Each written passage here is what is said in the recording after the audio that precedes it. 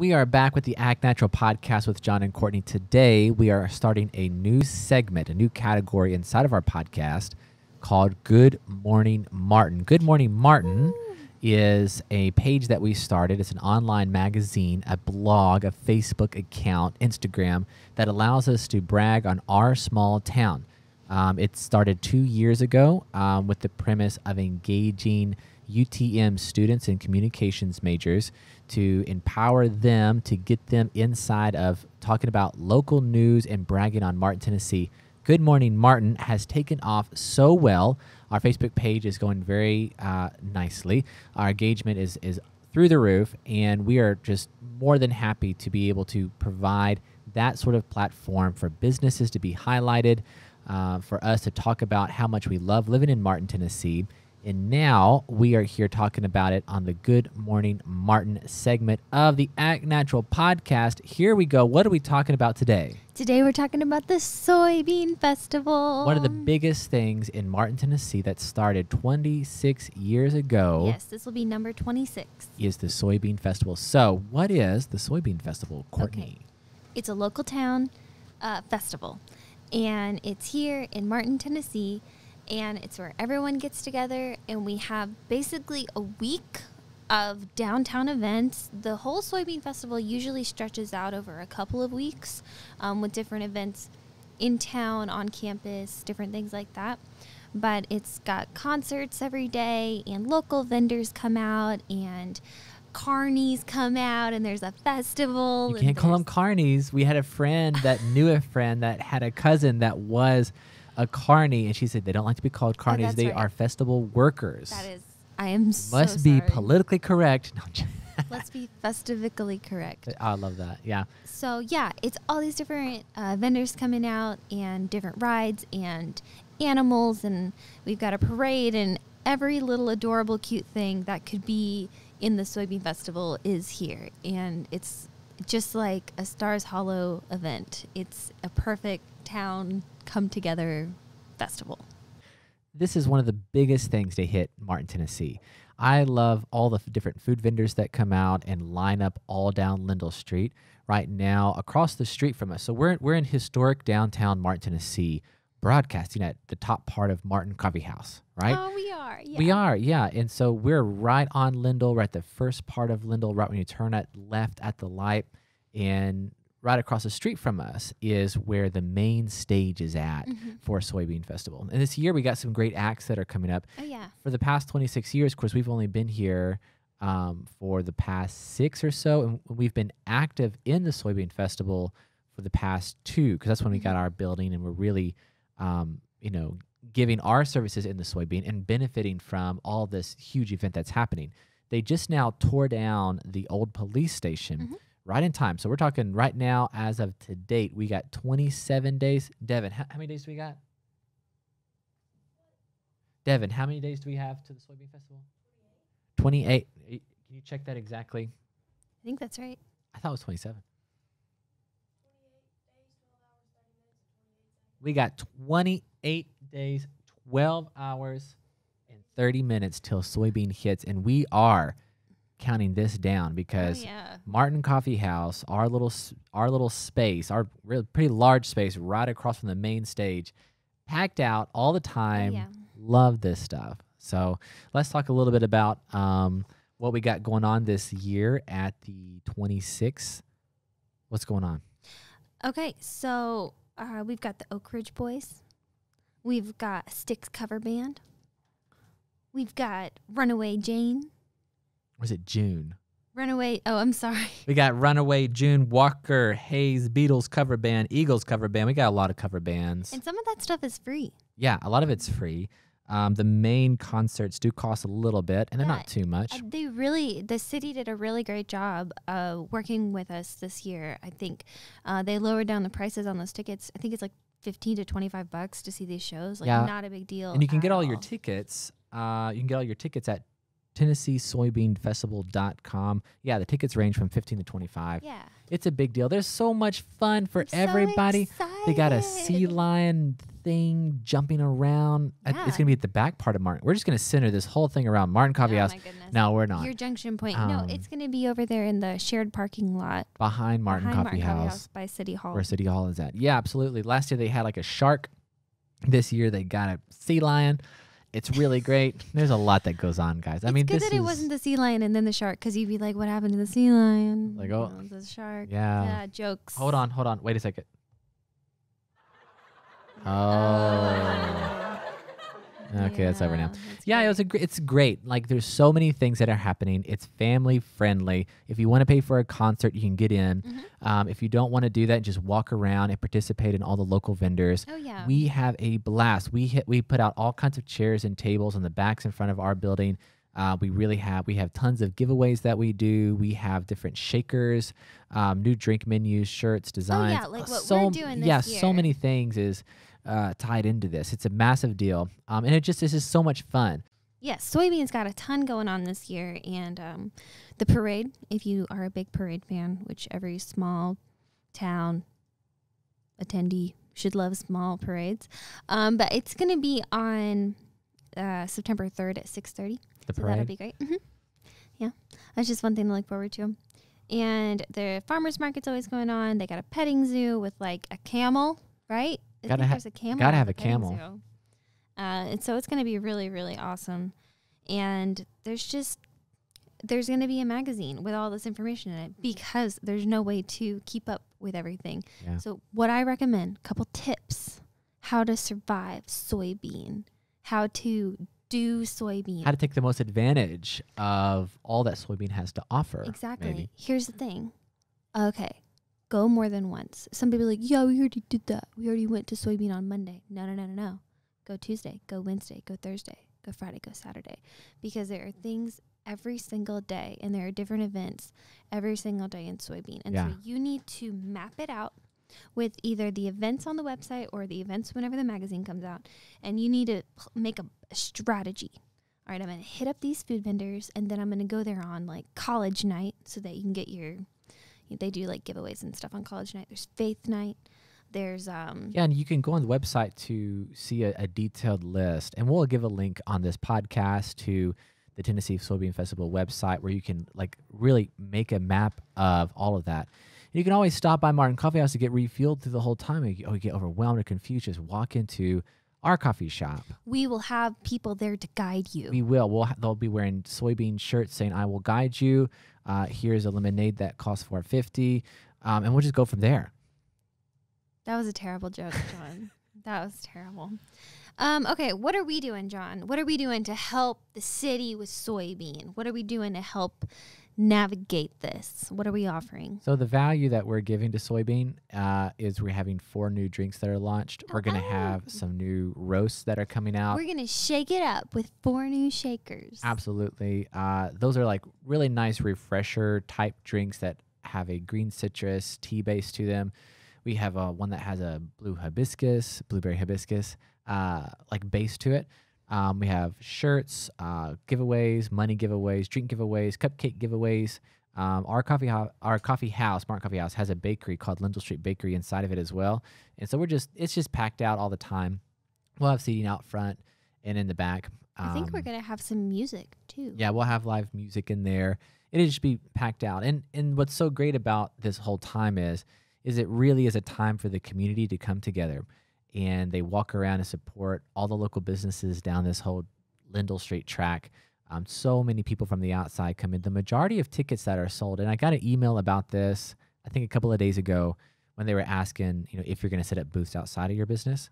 I think it was from like Brad Thompson sent out an email to everybody notifying that the majority of tickets that are sold in soybean are outside of Martin, Tennessee. Obviously, right? Because Martin's small, so like it's going to draw a lot of outside crowd. That's great. But it's a big deal, like because a lot of people from other states come in and visit and see, and like all of our hotels are all packed out. It's just a really fun time. One thing that always goes back and forth, and I don't want to get too into it, but around, and I could think maybe Devin would have to tell me like how long ago they started building the wall. But I think several years ago, there was a decision to say, hey, we want to get larger acts in, right? People who would bring more value, more like attraction to drawing larger number of crowds into the Tennessee Soybean Festival. And that caused some backlash because you think you have a free event for a city, right? You can go around, you can see everything. There's no barriers, there's no walls. And then this transition into having a wall up, but then having better quality like concerts. And the debate has always been this. It's always been, okay, well, this is for a city, right? So why are we having a wall divide our community inside of what the whole festival is about?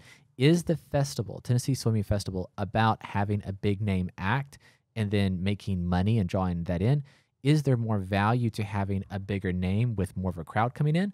Or does it do a disservice to like the city of Martin being community minded in that way? And I have two very contrasting thoughts. Sometimes I think about it, I'm thinking, oh, I love the wall. Like, I love that it's there, it's directing traffic. It helps the people who are enjoying the concert to enjoy it even more because the seats are segmented. There's only a certain number of people that they let in, right? Because if you're going to listen to an artist, like, you want to be able to enjoy that, right?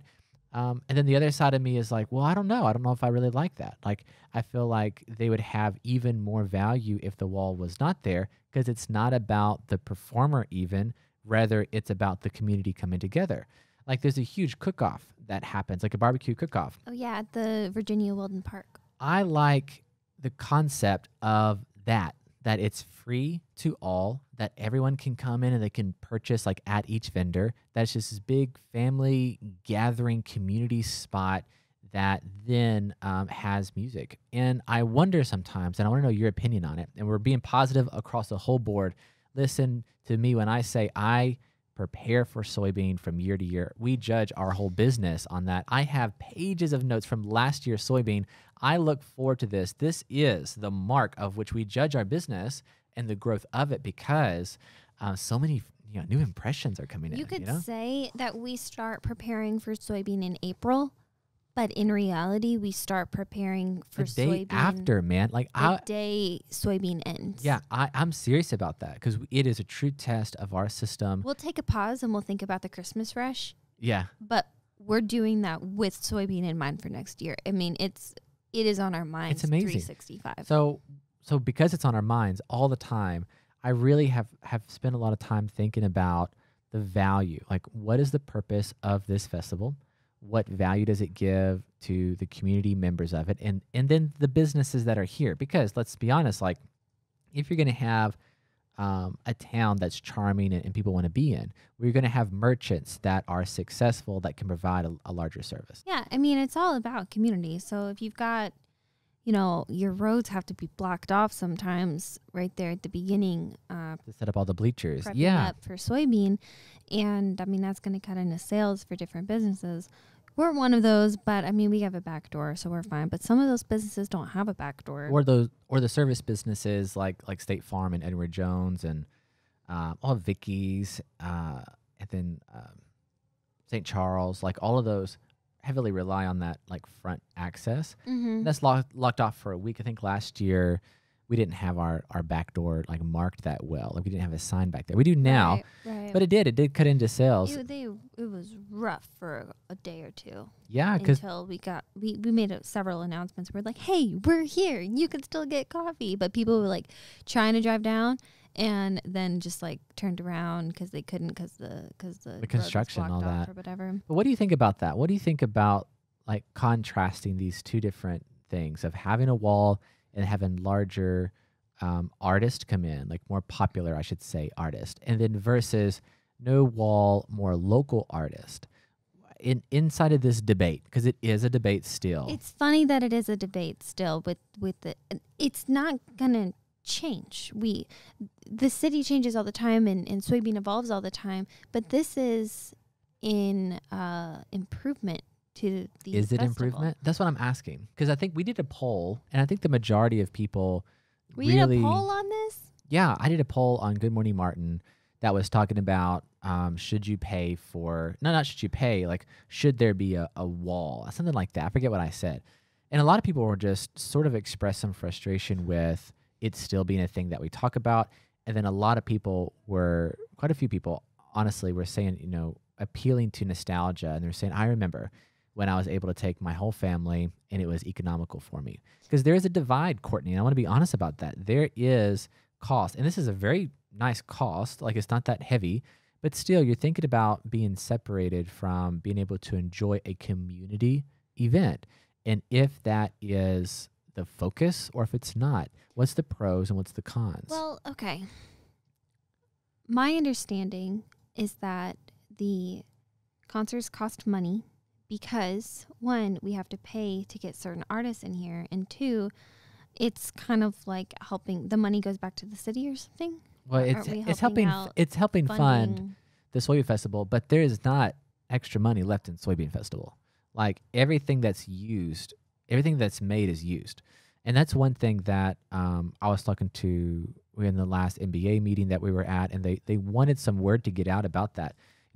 Soybean Festival is not making lots of money off of these tickets. It's not happening. Okay. Like, the majority of it goes towards these artists. Mm-hmm. And if there's any left over, it's going towards like running the actual operation. Mm-hmm. They do pretty great with sponsoring. We'll be sponsoring this year. I think we're going to be one of the, I forget what the sponsorship levels are, but we're like a grower or like a bean. I forget what they call it.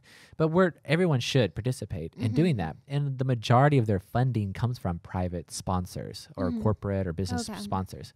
But those concerts are, the tickets pay for the concert. There's not a lot left over, right? I see. Okay. So inside of this, kind of talk about it. Like, I don't know if it is progress. I think that it's different. I think that's so great that was tried.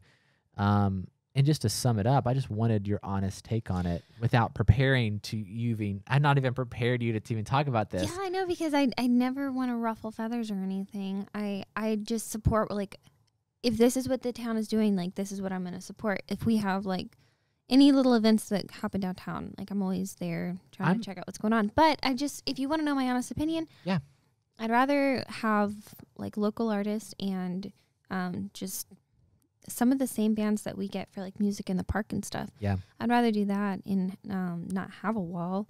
But, I understand the wall. If you're just asking me, I'll just tell you. But, And it's all about supporting, too. It's not like being angry about, I wish it should be this way, so we're not going to support. Man, we are all about soybean. We open up our business late. Like, on these nights that we'll have the big artists, we'll be open until 12 o'clock at night. We'll set out stuff, we'll sponsor, we'll pay money, we'll do everything that we can because it's all about the community. Yeah. And as the creator of Soybean Festival, we will demand more of our staff and more of ourselves to give more and to do more. And if they want to go this thing, if they want to build like a wall twice as high and get a bigger stadium and just do this thing, man, I'm up for this thing. Let's do it. But I think the concept is thinking about, what your take on it is. Like, should it be free or should it not be? Should it be open to the public? Should it not be? And all that. I love open to the public. I love free. If we want to have more little things that you can pay to experience, then you make your money doing that. But I'm all about, smaller artists, or there's so many artists who would want to come out from Nashville. Yeah, and would play for like free or low money. Yeah, get your merch tent and your tip jar or whatever. It would be neat to have like some of these like, I would sponsor an artist, like Martin Coffeehouse would totally sponsor an upcoming artist, or like someone like Wolf. Wolf is great. Like he's a graduate from the University of Tennessee at Martin. Yeah, we would make it worth Wolf's while. Yeah, he's a Matt Wolf with Southern Rock. Yeah, Southern Rock. He's so good. I really like him. A really great, unique sound to him. He does, and he's actually really talented. And like, it would be neat to see him come. His lyrics are great too. He came out to Martin Coffeehouse a couple months ago. My mom was in town. I was like, "You're here on a great day because our friend Matt Wolf is here, and he's going to do an acoustic set in our shop." And we did like a live, wouldn't it be neat? Facebook video of it and everything. He was so good. He's really good. Like, it would be really neat to say, like, for these artists that do cost money, and they should, to say, okay, I'm going to do a private business to artist sponsorship. Okay. And somehow you could work out the marketing where, like, he has to give you a shout out whenever you're on stage, or this artist is presented by Martin Coffeehouse, and you just pay for him. You pay for the hotel, Wow. you pay for food, and then money that just goes straight to him. You really promote. Did you just come up with this? I did just come up with that You because come up with your ideas when you're talking all the time. think about this, That's like, a really good idea. think about growing a music culture yeah. inside of this part of West Tennessee. Think about Yeah. linking people who need to pay to get in front of people and then putting that on a name that is local right there. Mhm. You're growing a music culture. You're doing that in a free way for the community. There's so much value given all the way around. The way that you fund these types of festivals, the way you fund these really big things is with corporate sponsorships. Okay. And corporate sponsorships care about one thing. They care about attention. So if you're able to get in front of people to say, there's someone paying attention, I want my name attached to this good thing. What better thing is more entertaining than a literally local providing- freaking artist getting up Wow. there? There's so much more value than someone like, and these are all great artists. I want to say that, but even like, Styx cover band saying, we're so glad to be here. WKNT. Okay, that's fine.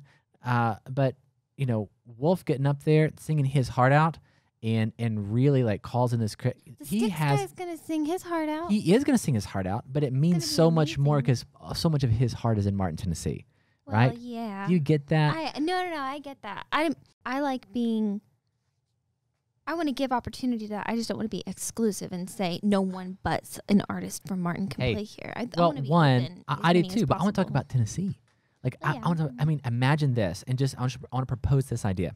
Okay, Let's talk about it. let's say we got a culture of music in this area. We start developing it, right? We start showing appreciation to it. We get businesses to sponsor local artists, right? Mm-hmm. Then that we grow that energy. It grows a bit more. We talk about Tennessee, local Tennessee artists. Freaking Kings of Leon is Ooh. from Tennessee. Yeah. Think about the pride that these artists have in their Tennessee. That's so much of their roots, so much of their experience and their music that goes into it, what inspires them.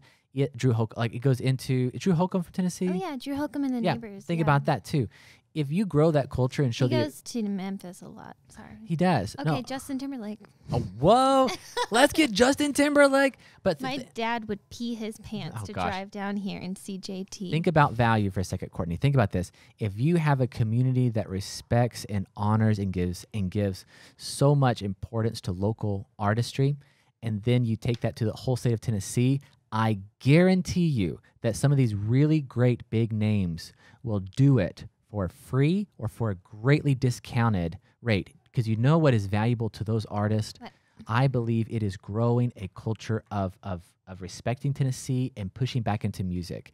And it would be amazing to see programs start up so that we can become an entertainment festival around that, but not in just getting a big name, but in showing local talent and creating that culture around it. That's what I want to do. It's like, I know Valerie June is busy, Oh my gosh, but she's if amazing. she could just come back over here.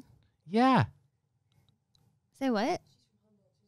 Oh yeah, she is from Humboldt. I thought she was from Memphis. She's from Humboldt. Valerie That's June. amazing. Yeah. That was so cool. Jasmine Hockett is amazing. We follow her on social media. We shot her sister. had We the shot Jasmine opportunity Hockett's. Yeah. to shoot Jasmine Hockett's wedding and film her wedding. And we got to hear, yeah, it was just, I got to talk to Valerie June, and I was so nervous. I was my like, goodness. I just really appreciate you. Courtney, I want this. Like, I'm passionate about this. I know you are. I just, I this would be respect it. so amazing to have Martin, Tennessee known for something around this inside of Okay. music and entertainment. Wouldn't it be great for the new library that's being built? It's so beautiful. It's right across the street from us. We support the library. But then, big time. But then the Join other, us. Okay. We support the library. We do they're passing out those we support the library flyers and everything. Yeah. And we do support the library. exactly. And so, like, this big thing is happening over there. But there's an old library, right?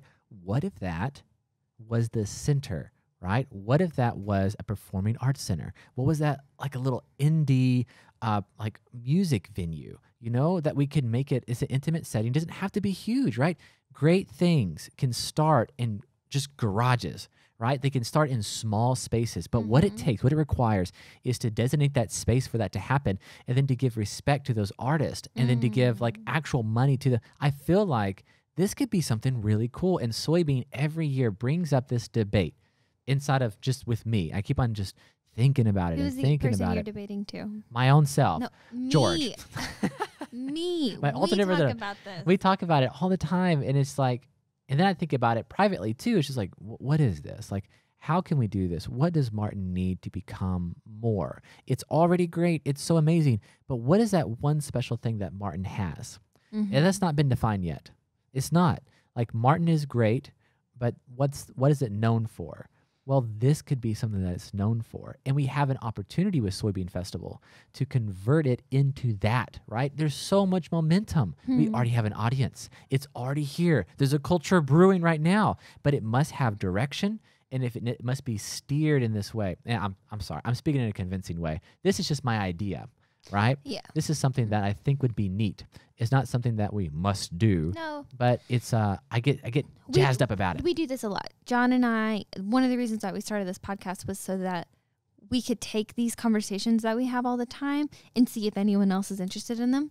And so we put them on a podcast and then, try to make more of a centered And message. in long format too, because you can send out a little Facebook message and then people take it the wrong way, or they're just like, oh, you don't support? Obviously. We're supporting. We're open all week long. We love our town. We give money and sponsor. But why settle? Like, why should we just say this is the way it's going? It's the way it's always. No, let's adapt, as soybean is adapting every single year. You got your committee that's on there. They are rock stars. Yeah, they David do a Belote, lot. rock star. He's one of my favorite people in Martin, Tennessee. David I Belote. know. We He talk is about him a so lot. cool, man. His energy, how energetic he is. He's so like intelligent. He's very mindful. He cares about soybean. He wants the best for this community. He genuinely wants the best for Martin. Man, I like that guy. He wants to serve everyone. No, he really does. Like, he's an You'll honest see person. him out there, Hanging up Sunday, banners. whatever. Yeah. It's like, couldn't you get someone else to do Picking that? up trash. And he's just out there on his golf cart, and he is putting this festival together, and Yeah. then he is cleaning up after this festival. And I just really, really appreciate his work. Yeah, I think he's one of the most genuine people that I know. And he really cares about like this town. He's motivated. You can tell his motive. And I really like being able to see someone's motive just in their actions.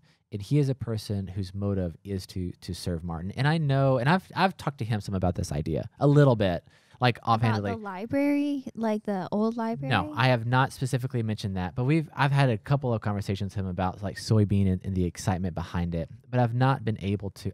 Maybe he'll come on this podcast. Wouldn't that be cool to kind of like, Dr. David Belote. yeah, man, like just talk about, he can give some updates on soybean, and I don't know. I don't want to set the stage for that. I want that to happen. Maybe we can make that happen.